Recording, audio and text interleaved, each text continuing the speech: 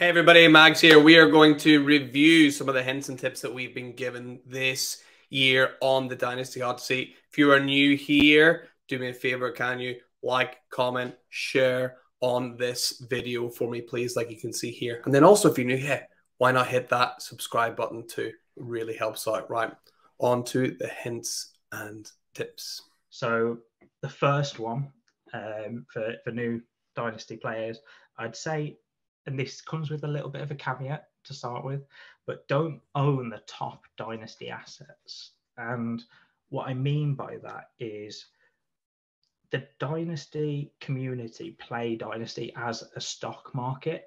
And as a stock market, you don't hold the top assets because you sell at the peak. I mean, if we go back 2 years, Michael Thomas was taken in the first round of Dynasty startups. And look where he is now. He's going in I've seen him later than the 10th round.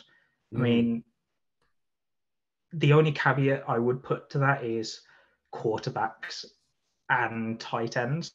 So I'm probably more talking running backs or wide receivers here. But quarterbacks, you've got the longevity. They don't tend to fall off as quickly. And then tight ends, if you don't own a top tight end, if you listen to the 5 Yard Dynasty podcast, you know I absolutely hate tight end premium. So that's in my notes. Hates tight end, literally tight end premium hater, written first thing. Yeah, I don't like it. That's a whole different conversation. We won't go through that now. But if you don't own a top tight end, there's no point owning a middling one because the gap between the top tight ends and the middling ones is the same as a middling one and a really low end tight end.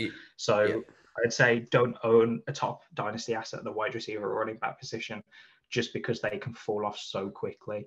I'd rather trade down, gain some more value elsewhere and try and recoup that value by taking a couple more shots elsewhere.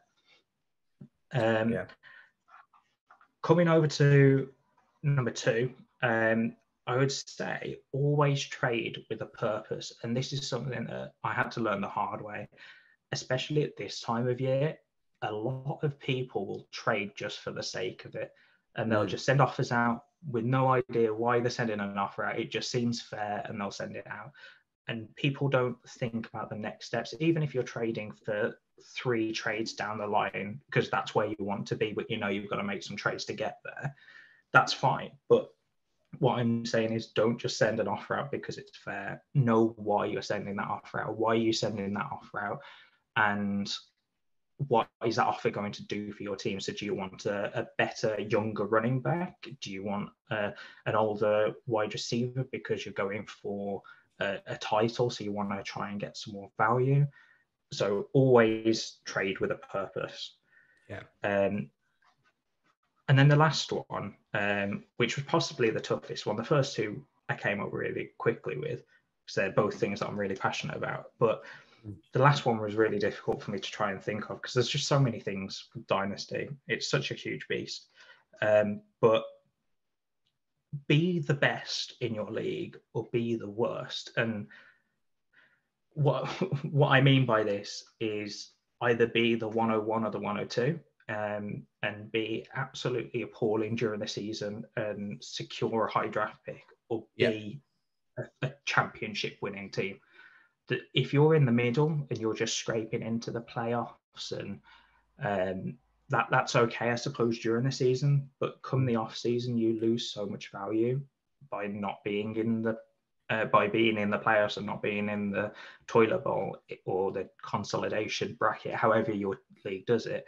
If you're not getting that championship, you lose so much value just for trying to get there. So I'd always say be at the top of your league and win your championship, or always be one of the first 2 picks. Yeah, I absolutely love those hints and tips. And what's really nice about them is they all kind of bleed into each other quite nicely. Like once you have that mindset of, you know, I'm a championship team, so what can I do? I'm going to make trades for these older guys because I want to win right now. So I can take these older guys in and I can hold on to those higher assets that you talked about. Or on the flip side, I don't think I can win, so I'm going to sell everyone. I don't care if it's CD Lamb, I'm going to sell him. I don't care if it's, you know, J.K. Dobbins or Cam Akers, I'm going to sell him because I can't win this year. So why am I holding on to these people whose value is just going to go down and down and down? And exactly. Yeah, I think that's absolutely brilliant advice to people. It's you're either in or you're out. Thank you so much for watching today's video. Remember, like this video, leave a comment if you want, and subscribe to the channel. These videos are going to be coming thick and fast, so you don't want to miss anything. So that's it for today. In the meantime, keep yourselves, keep your teams lit. We'll see you next time.